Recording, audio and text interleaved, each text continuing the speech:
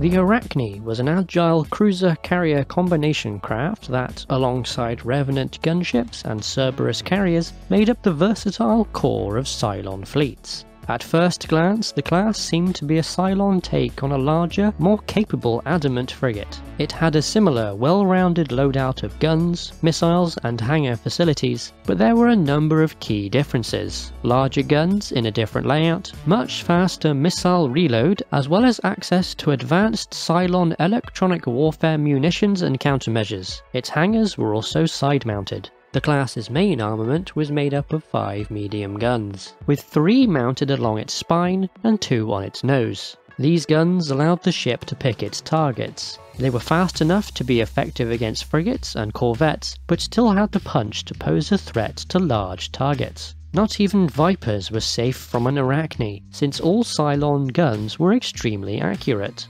Despite this, in a straight fight against a gunship like the Minotaur, the Arachne would lose. Against craft like these, the class could use its superior mobility to skirt just outside the opponent's range, peppering them with constant missile fire in order to soften them up or drive them away. The main weak point of the class was its underside, as there was no gun coverage there and the armour was only average. Missiles and raiders could be used against anything that managed to get below, but the ship was manoeuvrable enough to prevent an enemy flanking from that angle in the first place. What few Colonial craft could get there, such as the Manticore, couldn't do too much damage anyway, as their guns were very light. A torpedo strike from that direction could be damaging, but a Colonial ship maintaining such strikes to fully punch through the Arachne's armour while it was manoeuvring would be a challenge. Since the larger, near-immobile base stars were relatively fragile and used more for long-range support, cruisers like the Arachne were used as the Cylon's skirmishing front line.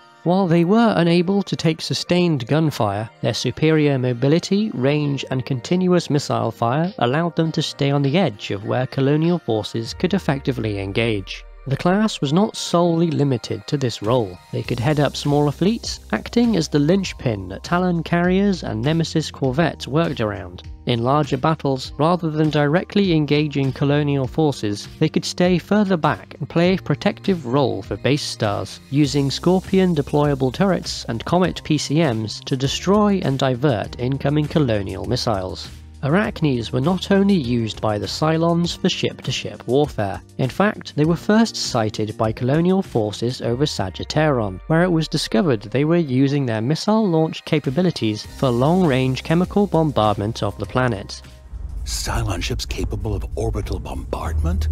Despite looking suspiciously like a Battlestar, the origin of the class was unknown. Some early war Cylon ships were clearly duplicated Colonial designs, such as the Revenant, which was a copy of a gunship the Cylons captured, and the Talon, which appeared to be derived from obsolete frigates that were discarded years before the war. There is no such lineage for the Arachne. Was its design an attempt by the Cylons to copy the Jupiter class after they captured the Galactica, or was something more nefarious going on? Perhaps Sin Cade, revealed to be providing them with ship designs, was responsible for it. This would explain the similarity to Colonial vessels, as it may have originally been a Colonial design for a smaller Battlestar that Cade handed over to the Cylons. No matter where the design originated, it was a formidable opponent for the Colonials, thanks to the seemingly endless barrages of missiles from a craft that could simply glide away from the slower Battlestars. Despite the Arachne's success stemming from its versatility, the Cylon doctrine was trending towards much more specialized craft, with designs that were far removed from their Colonial ancestors.